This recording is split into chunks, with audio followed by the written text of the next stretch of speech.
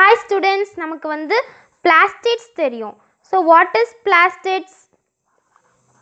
They are double membrane bound organelles found in plants லையும் and algae லையும் இருக்கும்.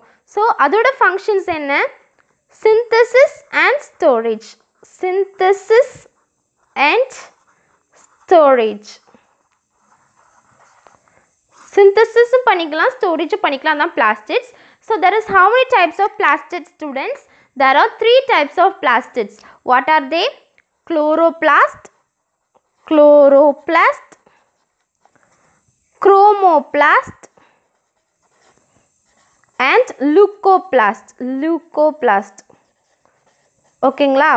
So chloroplast னா என்னன்னா, chloroplast நீங்க உடனே chlorophyll ஞாபகம் வந்துடணும். Because they are green color. Green. ஓகேங்களா? So chromoக்கு மீனிங் என்னது நமக்கு தெரியும், நிறைய பேருக்கு தெரியும். Chromo means colorful.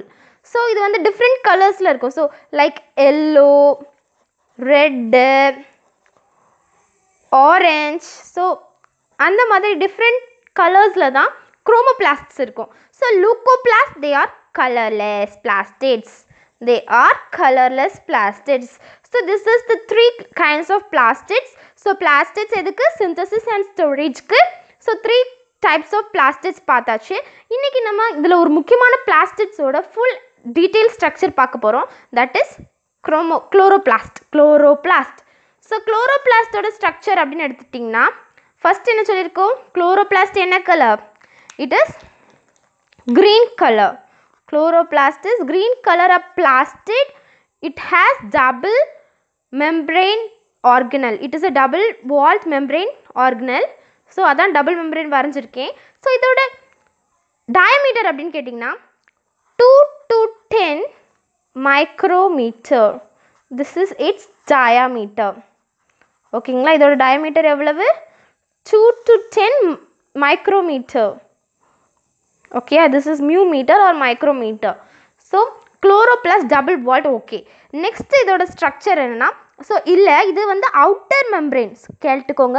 envelopeல பாத்தீங்கன்னா this is outer membrane and this is inner membrane. இருங்க மார்க் பண்ணுவோம். This is outer, this is inner membrane. ஓகேங்களா?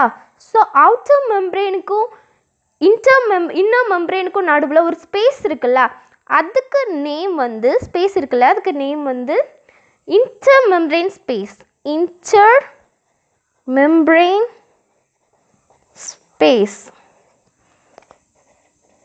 ஸோ உங்களுக்கு envelope அப்படின்னு போட்டு ஒரு ஹெட்டிங் கொடுத்துருப்பாங்க உங்கள் புக்கில். அந்த envelope அப்படிங்கிறதுக்கு கீழே இந்த 3 பாயிண்ட் தான் இருக்கும். This is about envelope. What is outer membrane, inner membrane? அது ரெண்டுக்கும் இடையில இருக்கிற space. This space is called intermembrane space. ஓகேங்களா?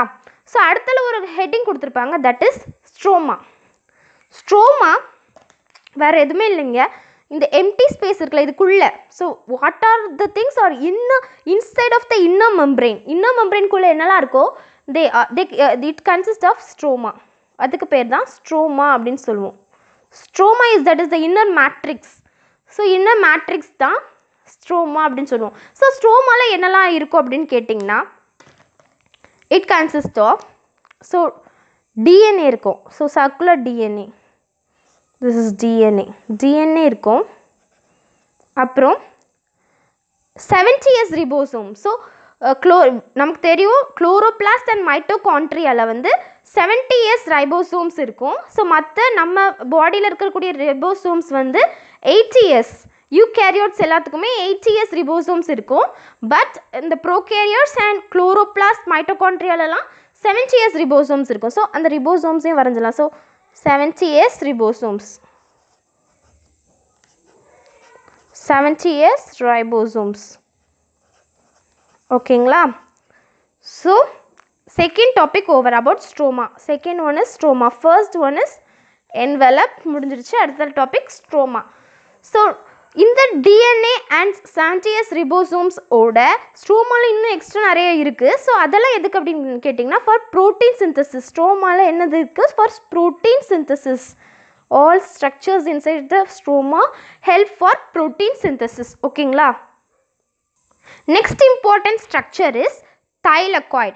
So what is thylakoid னு கேட்டிங்கன்னா இப்படி ஒரு circle shapeல இருக்கும். That is called thylakoid. Green colorல circle shapeல இருக்கும்.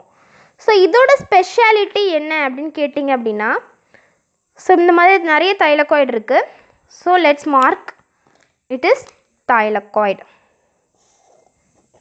இதோட ஸ்பெஷாலிட்டி என்னன்னா, இதில் தான் நம்மளுடைய photosynthetic pigments இருக்கும். So what is photosynthetic pigment நமக்கு தெரியும், தட் இஸ் chlorophyll. ஸோ chloroplastல இருக்கக்கூடிய one of the important pigment தான் அந்த chlorophyll. அந்த chlorophyll ப்ரொடியூஸ் ஆகிற இடம் இந்த தைலகாய்டு. ஸோ தைலகாய்டுக்கு உள்ள இந்த மேலே இருக்கிற லேயர் வந்து லூமென் அப்படின்னு சொல்லுவாங்க. ஸோ இதுக்கு உள்ள லூமென், தைலகாய்டு லூமென் அப்படின்னு சொல்லுவாங்க. லூமென்னா இதுக்கு மேலே உள்ளது, உள்ள அந்த இருக்கிற spaces. So that is called lumen. So இந்த தைலகாய்ட்ஸில் தான் என்ன இருக்குது, ஃபோட்டோசிந்தட்டிக் பிக்மெண்ட்ஸ் இருக்குது. ரொம்ப இம்பார்ட்டன்ஸ். அண்ட் குளோரோஃபில் இதுக்குள்ளே தான் இருக்குது, எல்லா ஃபோட்டோசிந்தட்டிக் பிக்மெண்ட்ஸ் கூடயும். நெக்ஸ்ட்டு வந்து இந்த தைலகாய்ட்ஸ் வந்து எப்படி இருக்குன்னா, லைக் பைல்ஸ் ஆஃப் காயின்ஸ், அதாவது காயின்ஸ்லாம் அடுக்கி வச்சா எப்படி இருக்குமோ அந்த மாதிரி குரூப்பாக இருப்பாங்க. ஸோ இந்த மாதிரி குரூப்பாக இருக்கிறதுக்கு என்ன நேம் சொல்லுவோம் அப்படின்னா,